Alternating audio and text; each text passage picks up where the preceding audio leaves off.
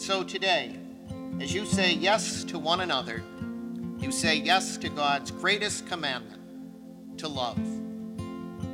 It's not an exaggeration to say that this is a match made in heaven with an assist from a saint, Saint Bonaventure.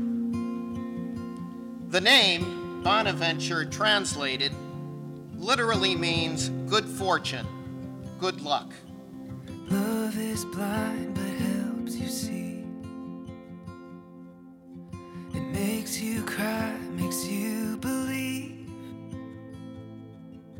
It spins you round and round, and puts you back on stable ground.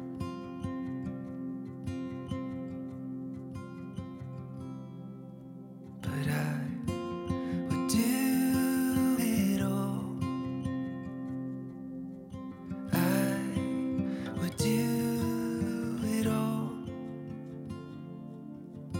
I would do it all again with you.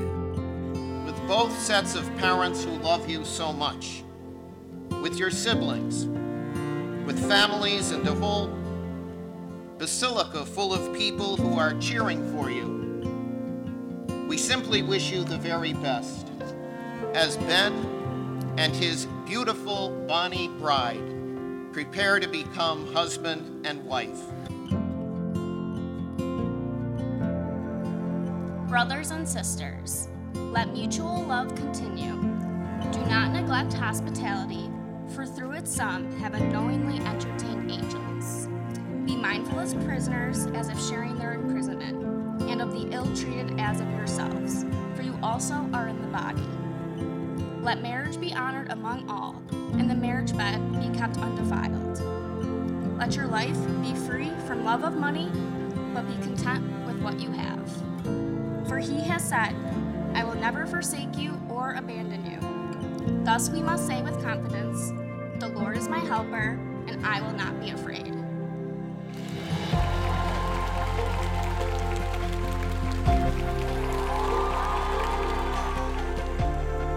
Steph and Ben have been put through a lot of tests during their relationship.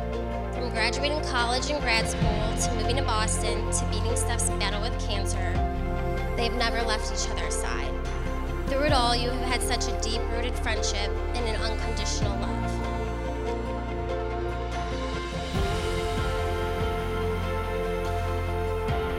Ben, I couldn't have picked a more perfect match for Steph if I tried. I have no doubt in my mind that God made you for each other. Steph, you've always brought the best out of Ben. You've traveled the world together, but most importantly, you always make each other smile.